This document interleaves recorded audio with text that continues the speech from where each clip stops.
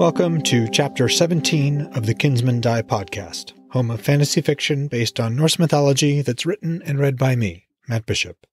In this podcast, I read my first novel, Kinsmen Die, one chapter at a time.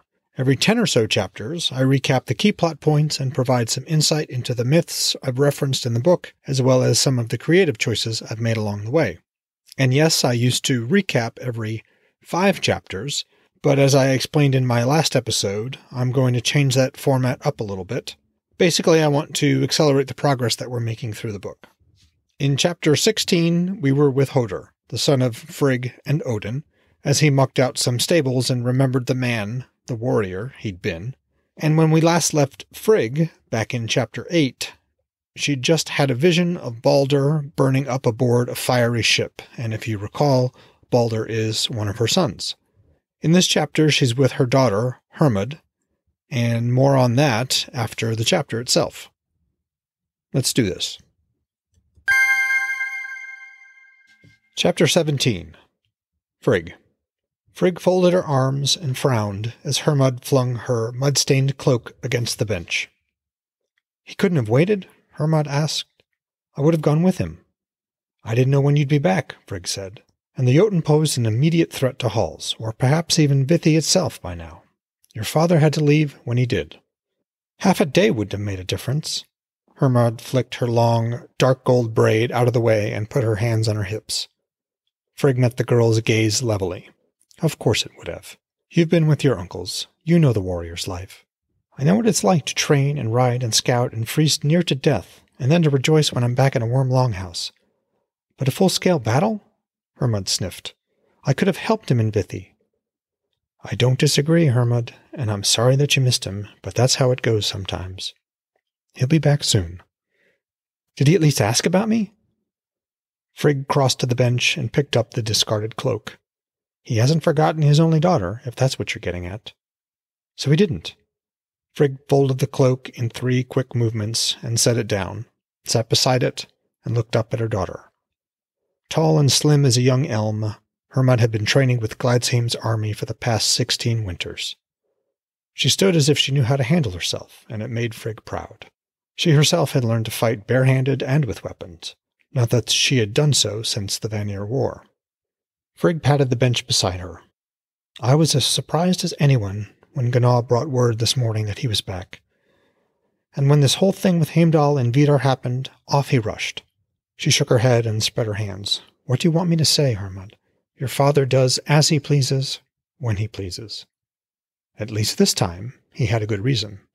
While leaving us all behind, Hermod said, the aggression draining from her stance. She unbuckled her sword, wrapped the belt around the scabbard, and sat.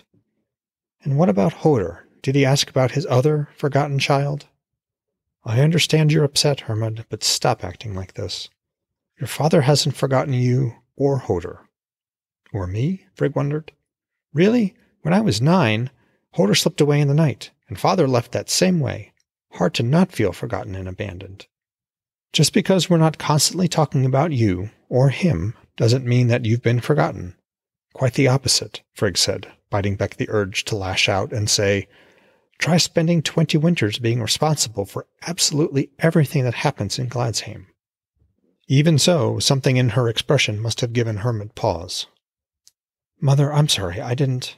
Frigg raised a hand. I know, none of this is fair, as if the Norns give any thought to that. What matters, Hermod, is how we act, how we respond. Are you going to whine and throw fits? No, of course you're not. You've the best of both me and your father in you. Let all that show through, all right? Hermod leaned in and hugged her. She smelled of sweat and leather.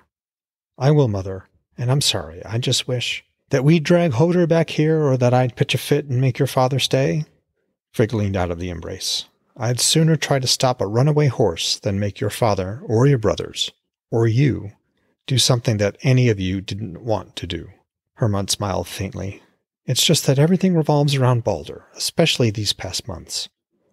I can't help but believe that's why Hodr stays away, and why father left in the first place. Frigg shook her head. Your father left all that time ago because he enjoys being out there discovering new things. Wisdom, lands, people. Not because of Hodr or Baldr. and because he preferred wandering to the constraints of ruling and left her to deal with all of it. Do you think he knows? That who knows what, dear? That Hodr knows that father's back, Hermod said, wherever he is. Frigg wanted to say that she knew very well where Hodr was, in Ifington with a young woman Hermod's age. It wouldn't surprise me. I had Gunnar send birds out to all the major towns.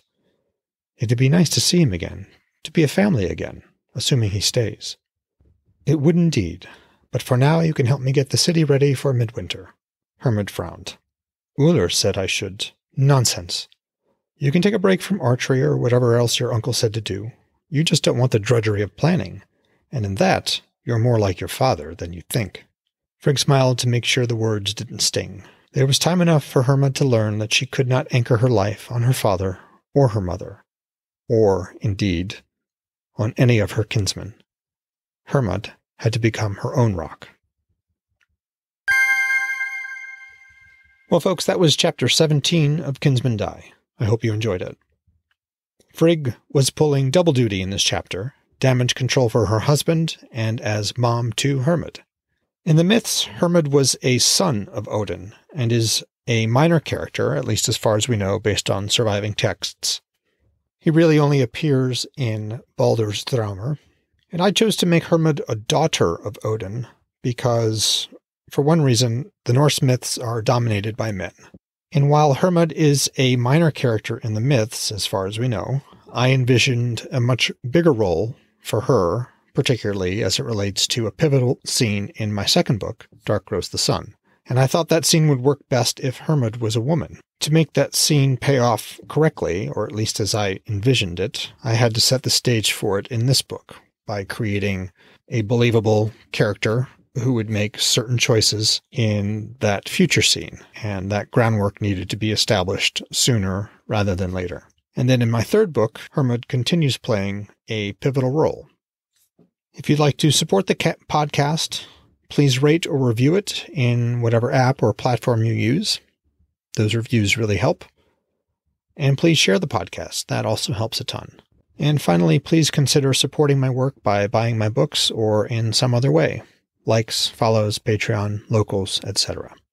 And I'd enjoy hearing from you. You can email me at mattbishopwrites@gmail.com. As always, I will be reading from the Havamal, The Sayings of the High One. And as I began in last week's episode, I'll not only be reading from Bellows, but from the Larrington translation as well. Bellows, verse 17. The fool is agape when he comes to the feast. He stammers or else is still.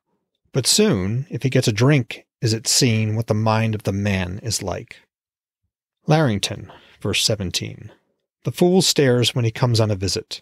He mutters to himself or hovers about. But it's all up with him if he gets a swig of drink. The man's mind is exposed.